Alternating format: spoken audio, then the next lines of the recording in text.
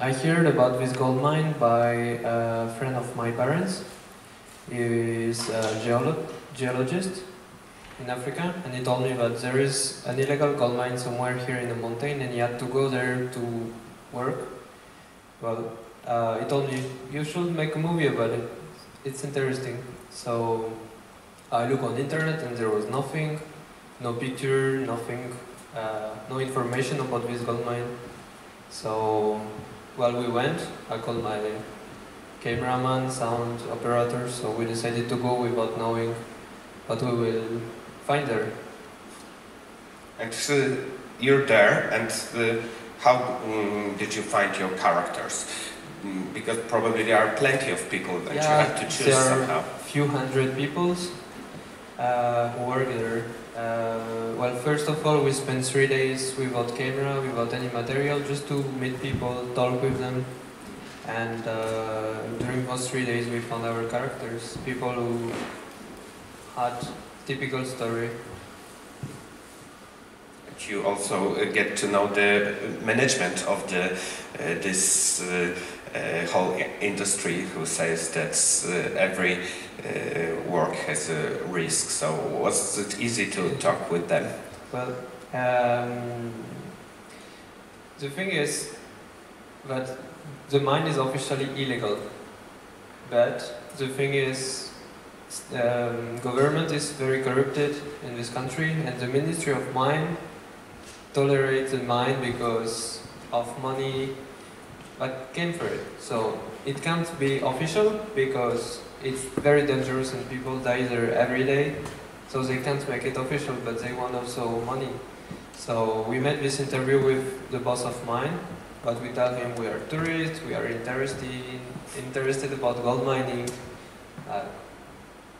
simply tourists, and he believed in it. So we made his interview. But during interview, the guy from government came and sit, and well, he was very polite with us for interview. Just look at us, okay, you're tourists. I believe you for sure. Well, but the day after we continue, we went back to the mine, and this guy sent us soldiers that came, arrested us, and we took our material and everything. So we had to stop shooting after 9 days because well, he let us go away with our material and destroying what we shot, but he told us that if we go again to the mine, well, will be more troubles for us. So we had to do with 9 days when I wanted to shoot more than a month. But why didn't you?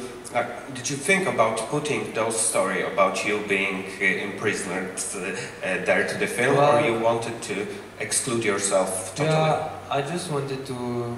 Well, it's not film about me. It's not. Well, I had trouble with soldiers, but comparing to trouble people have in the mine every day, is nothing. Well, it's not interesting. I say it because it's my experience, so I say it now, but I will not believe it's interesting to put it in the movie, because it's nothing compared to what they do every day. Finally, it's nothing. Benin was used to a French colony, so you being a French, do you still feel that that people look at you as someone who used to rule the country and maybe had something against it? Well, the thing is, in the gold mine, people believed that we were here because we wanted to buy the mine. They thought we were businessmen, and we took to take photo. We came with drones, so they thought we are like taking picture of everything where we went down. So people, almost everybody believed we are businessmen. We came here for business, which was a problem because, well, we had few trouble with it because people thought that it was a bit dangerous because of it. But we know that you're not a businessman, you're a filmmaker, a young filmmaker, but already quite experienced. So if you could say a few words, how did you end up being a filmmaker? When did it all started? to make films? Well, I passed just my Matura exam in France, and well, I thought about making maybe school, but I changed my mind, and I decided to start to make films. So at 18 years old, so I started to make fiction short films, and then 3 documentaries in Africa, and finally I continued, and I'm happy with it. It's the way I chose. And now you live in Poland, as far as I know. Well, I live in Kraków since August. Try to learn Polish, but it's still not this. So what you're doing in Krakow, filming? I live with my girlfriend, and I write, and now I work on feature, but fiction. You're not only the director, but you also shoot the movie and edited it. So how important is for you to be like an author? Is it because of the budget, or you simply want to have control on every aspect of the movie? Well, anyway, we had no choice. Even if I would want, we did not budget, so well, we shot all film with 1,600 euro, and we count on it plane tickets. So it was like nothing. So I had to direct it, produce it, shoot it, edit it, distribute it. Well, it's independent, but I love it. And I don't think I would like, because I was completely free to do exactly the film I wanted, and I had nobody to tell me, no, maybe you should do it like that. Like, I'm more free than if it would be for TV, by example, because, well, you don't know exactly what you want. Did you show the movie already in Benin, or are you willing to do so? What do you mean? To the people you were filming. Have you seen to show the movie? them the film, I still did not. No. I didn't came back. It's not previous, but I sent already the movie to our fixer that worked on mine. And, he told me that one day we'll go to show them that on computer or something. I don't know how I will do it, but I hope they will see the film. But the problem is that some people can have trouble because it's illegal, and it must not be seen by people from government and things, because they don't like what people say that people die here. Well, they don't like what we talk about the mind at all, but especially not things like that, like people are hurted or die. So people can be in trouble for it. So we have to be a bit careful to who we show the film. That can be a problem. It was funny, when I was watching the movie, I had those images we know from Western movies about gold fever, people in America 200 years ago, and then we see that this gold fever is still happening, just kind of outside our point of view, because somewhere in Africa where usually we don't get an access to see it, and you give this access. So where the movie was shown already, and maybe in TV or other festivals? Well, for now, the film only ran on festivals. We made a world premiere to the Rhode Island Film Festival in USA, and after, well, many festivals since August. So for like 1 year we will travel in festivals, and after I work with 2 distribution companies that will try to sell the film. But now, well, it has to finish its triple festivals. So perhaps you would like to get it shown in the TV French or other one? Well, for now there is nothing planned on French TV or not TV, because we can't show the film on TV for now. Because for big festivals they require that the film is not on internet, not on TV. Well, it depends, it's only for a few festivals, but we could be like disqualified for preselections. So for now we keep it out of TV, out of circuit like VOD or something. Only festival for now. I wanted to ask about the music, because I really liked the music, and I saw at the credits that there were like 3 people who were writing the score. So what was the process of... For the music there is 1 music composer and there is 2 artists, players. We worked a lot on music, we tried many things. His name is Philippe, and he's actually now presenting the film in Istanbul in Turkey for Bosphorus Film Festival.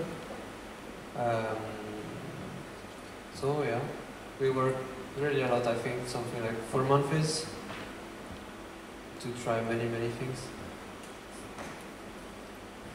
Okay, and how about the shooting? Because it seems like you had quite good equipment. The pictures are quite stunning. So how did you shoot? We had very cheap material. We shot with camera for 200 euro. Well, I shot with GH2. It's just little camera with old Zeiss lenses, and we have Blackmagic Pocket Cinema camera. So we had 2 cameras, but really cheap one, very small and cheap. Miałem takie wrażenie, że de facto dla części z tych ludzi był to pewnego rodzaju nauk, jakby. Coś co wpadli, szukając jakiegoś złotego grala i nie potrafią z tego wyjść. Czy to było po nich widać w jakiś sposób i czy mieli tego świadomość? I had an impression that for at least some of those people, this gold searching was like an addiction. Was it clearly, was it easy to see by them that they are addictive actually? It's completely an addiction, and it's exactly the perfect word for it. It's exactly like, I always say it like, it's like addiction to, I don't know, bet on sport or lotto, you know what I mean? Yeah. Like it's addiction because, well, you bet on sport, you win, you lose, you win, you lose. Well, and you want more and more and more. Imagine you earn more and more, so you want even more. But one day you will lose, and you will realize how much you lose. And you can't stop, because when you start to lose, you will lose more and more, because you want to go back to win. So it's the same. People go on a mine because they here, but there's money here. People are here since 10 years. They lost brothers, friends. They worked so hard. Few, like 23 and 24 every day. They work so hard, and after 10 years, they didn't earn anything, but they say, I can't sleep. Maybe it's tomorrow. Maybe it's my day tomorrow. Maybe I'm just so close to the goal. I have to continue. Maybe it's just here. If I leave now, I did it for nothing. It's addiction. It's completely addiction. So they are gamblers, but most of them are losing. You don't actually show the winners of this game. So are there any winners, or these are just like urban legends? Well, the people who earned a lot, that doesn't exist, because, well, there is boss. But, well, I don't know exactly how many people work there. We think around 400. On those 400, the boss takes 50% of all earnings. So this guy earned a lot, because he has 50% of everything. But 400 people share this 50%. So it's nothing, because food is expensive on the mine. Water, there is no water. I don't know, everything is more expensive, so what they earn, they spend it. They can't keep in the pocket. People who earn, it's people who eat once a week, who don't spend anything. It's like the guy who bought his moto. I know what he did. He didn't eat, and he worked so hard, didn't spend anything. And the thing is, when people go to the mine, they say to their family, I will go to earn money, I will go back with money in my pocket. It's their honor to go back with money. So they earn a bit, they save a bit, and they want to show to their family and their friend for their honor that they earn money. So they go to the city, go to bar, to clubs, and, you know, want to show to everyone that they have money, but it's all they have, and they spend it just in one evening for a few months of work, just for honor. But you're showing there is a way out of this addiction. There's an example of the guy with a scooter, right, who is now a taxi driver, not addicted maybe anymore. He had head on his, well, he kept his head, you know what I mean? He was not crazy. He knew that he will not earn more. So he saved, and he was very rational. I want this amount of money to buy a moto. He worked 6 months, and he didn't spend anything during 6 months, so he got enough. And when he got enough, he skipped, because he knew he could die tomorrow. So that was his plan, just get enough money to have it. So people who survive this mind are people who are able to say stop, and to realize that there is nothing more to earn here. And who are able to survive. You're showing that probably around 100 people died in 2014, so maybe each year the same amount. So are there any criminal accusation, or is it okay just letting people die there? The thing is, many people die when it's people from other country, like there is many people from Burkina, people from Togo, and they are nowhere, they doesn't exist, because they are like clandestines here, they are not. So they die, and what they do, they just make a grave and bury him in, and there is nowhere but, you know, there is no police, there is nothing. You know what I mean? There's nothing. Because who is responsible? The boss? The ministry? It's the state they're responsible, in fact, to tolerate it because of corruption. State will not make investigation against themselves. So nobody talk about it, just people die and people cry and family cry, and that's it. So the government won't help, and the international community, do you think there are any ways we could help? The problem is to take the situation rationally. People go there because there is no work, there is no money. It's poor region. So you close the mine, what people do, they will come back as soon as they can. That's the problem. Close the mine, but you can't put soldiers ad vitam aeternam on the mine. Just when they will leave, people will come back. So close the mine, but what for? So I think the solution is that they make it safe. They invest to make everything safe. Like, I don't know, galleries, more protection, because it's just, they put trees that they cut, but there is humidity, so it's old, and sometimes it just fall, just without reason. So they could invest to make it more safe. And like that, less people will die, I think. But they don't want, because they don't care. And for international, well, nobody cares about it. There is, well, one of my friends worked in one ONG in Luxembourg who take care of kids. It's like UNICEF a bit. And she went to this gold mine because I told her about it. So they went, they made like mission to go there to try to take kids out of the mine. But it's impossible because they had many trouble, and it was quite dangerous for them. They tried, but families don't want because kids bring back money, so that's a complicated situation. Okay, so just the last question. What are your future plans? What are the films you're working on now? Features or documentaries? Fiction? For now, I live a bit documentary.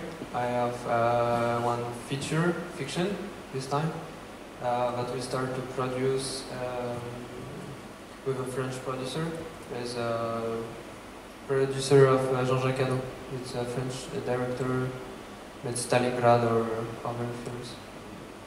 So we start and we hope to shoot it in maybe August or September next year, but we're in preparation.